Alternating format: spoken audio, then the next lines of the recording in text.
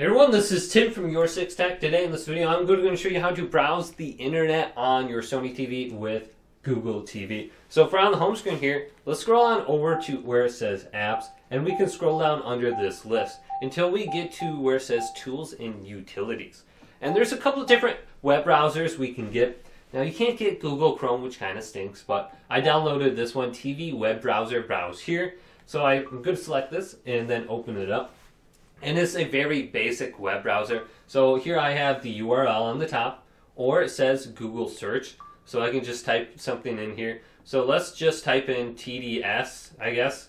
So this is the results for TDS, if you do have like high-speed internet.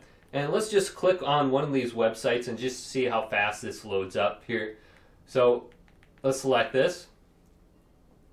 And it takes a little bit of time, and it kind of stumbles when it scrolls, so it is pretty quick, a little bit faster than my Amazon Fire TV. So you just have to press the back button, and then you can go to the search bar here. You can add the website as a favorite. You can go to history, enlarge it, etc. And then you can cast your video, photos, or phone to this web browser right here. But it's a very basic web browser, but if you want to go ahead and just save your favorites, you should be good to go. So hopefully this video did indeed help you guys out. If it did, leave it a big thumbs up and subscribe to my channel down below for more tech videos coming up next on YourSixTech.